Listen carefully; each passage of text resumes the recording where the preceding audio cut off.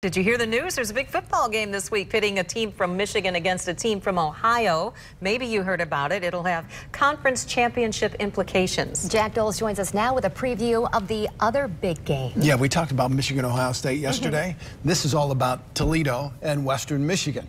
This one's being played not in Columbus. It'll be in Kalamazoo at Waldo Stadium, and Western takes on Toledo. Despite the fact Western is undefeated, 11-0, they still haven't clinched the spot in the MAC championship game. To do that, they have to beat Toledo on Friday.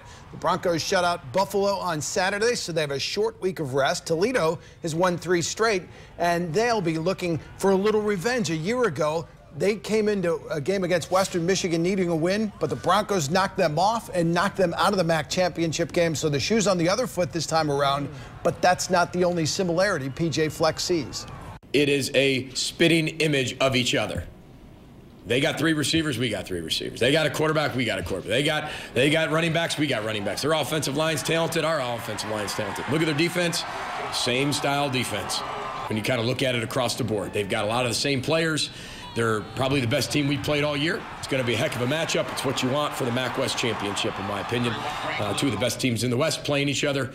It is amazing you're 11-0 and you still haven't wrapped up your division and your side, which is interesting, right? But that's the MAC. That's a lot of pressure on this game. 5 o'clock kickoff at Waldo Stadium. If you can't make it out there, it'll be on ESPN2. So, yeah. That is something, that to have a record like that and still have it come down to one game. You look, I mean, they've achieved every goal this year. But now it comes to this one game. You lose this game and so much gets flushed out. So we asked him quite a few times about pressure and pressure and pressure, and he said it's a one-game season. They have picked up a lot of fans, I think, this season. A lot of people cheering for them. Yeah, they've grown the brand a little bit. Yeah, and they've certainly got a lot of a national attention. And for them to be able to get to that New Year's 6 game, they have to win that conference championship. This game to get there, and then next week as well. So wow, best of luck. All right, Broncos. To have a chance. Yeah, come on, Broncos. Thanks, Jack. You bet. Thank you, Jack.